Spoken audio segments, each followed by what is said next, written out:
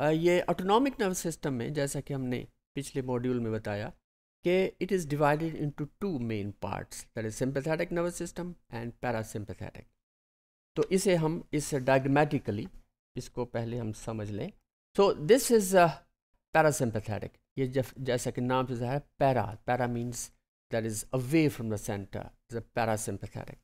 तो यहाँ पे this a brain part and this part is it is the sacrum, और बिकॉज क्योंकि this part of the vertebral column that is the thoracic, then the lumbar और ये sacral.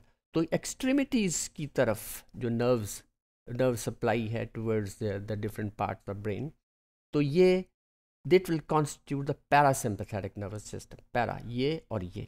जबकि this part which is the thoracic and then the lumbar, this part is the sympathetic nervous system. और ये दोनों systems, parasympathetic और sympathetic, they work oppositely, it is antagonistic. अगर एक part, the parasympathetic nervous system, अगर if it closes the eyes या the pupal, it will open the आई। तो इस तरह they work oppositely.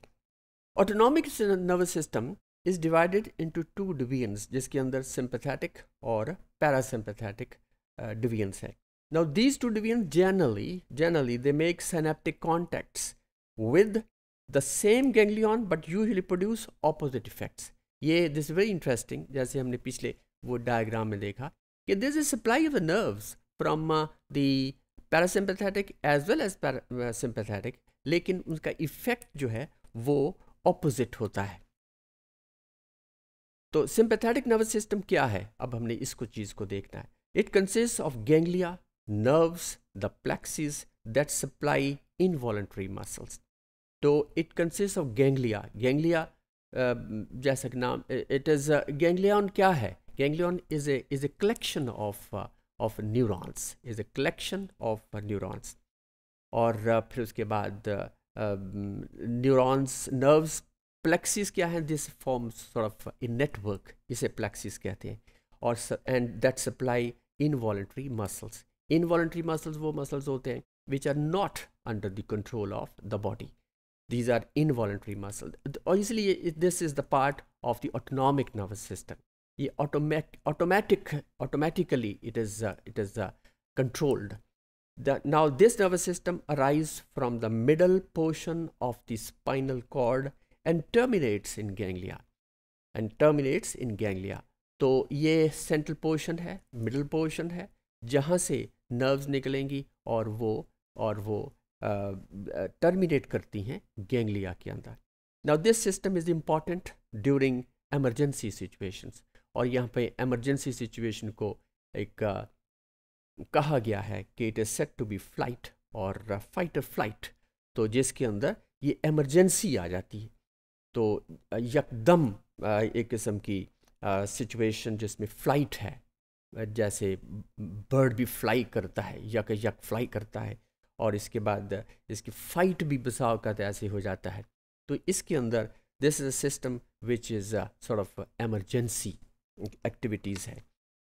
Now however neither kind of nerve is exclusively excitatory और inhibitory. This is very interesting कि ये nerves जो हैं कोई भी एक्सक्लूसिवली एक्साइटेटरी इनहिबिटरी नहीं हैं। क्यों? इसकी एग्जांपल यूँ है कि sympathetic that is fibres increase heart beat but inhibit that is intestinal peristaltic movements. ये ज़रूरी नहीं है कि ये जो सिंपैथेटिक है, पैरासिम्पैथेटिक है, वो एक्साइटेटरी हों या इनहिबिटरी हों। ये इनहिबिटरी भी हैं, एक्साइटेटरी भी हैं। और जैसा कि ये वेगस नर्व की बात हम करते हैं, एग्जाम्पल अगर हम लें, तो वेगस नर्व जो है वो एक इम्पॉर्टेंट नर्व है, और दिस द नर्व जो कि हार्ट को इसकी इनहिबिटरी भी इफेक्ट भी है और एक्साइटेटरी भी है। तो this is something very important कि तमाम लेकिन ये है ज़रूर कि सिंपैथेटिक और पैरासिम्पैथेटिक दे एंटागोनिस्टिक हैं। अगर एक जैसे हार्ट है, सिंपैथेटिक जो है ये अगर इनहिबिट करता है तो पैरासिम्पैथेटिक उसको इसको पैरासिम्पथेटिक जो है ये इसको डिक्रीज़ करता है, इसकी हार्ट बीट को डिक्रीज़ करता है। और ये जो इंक्रीज़ और डिक्रीज़ है, in fact they are the secretions, these are the hormones which are produced at the terminal ends of the neurons। और ख़ास तौर पे एड्रेनलिन है। एड्रेनलिन जो है it increase the heartbeat, then the that is और acetylcholine और adrenaline। Acetylcholine it inhibits the heartbeat and this is produced by the parasympathetic nervous system। तो इस तरह they work oppositely, they are antagonistic to each other, और जिसकी वजह से हमारी ये बॉडीली एक्टिविटीज़ जो हैं they are all under automatic control. तो जैसे अगर हम कोई चीज़ देखना चाहते हैं या बहुत स्ट्रॉन्ग लाइट है तो क्या होगा कि प्यूपिल वो बहुत थिन हो जाएगी, उसका डायमीटर बहुत कम हो जाएगा, it will become very narrow. लेकिन ये तो नहीं है ना कि अब वैसा ही रहे, तो इसको डायलेट करने के लिए it is the second part of the nervous system parasympathetic which will work and then it will dilate the प्यूपिल। So this is all about this autonomic nervous system जिसकी दो divisions which are parasympathetic and sympathetic and they work oppositely।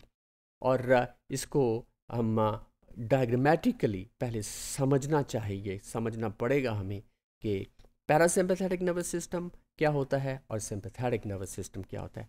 और ये दोनों systems जो हैं they work, they are antagonistic, they work oppositely।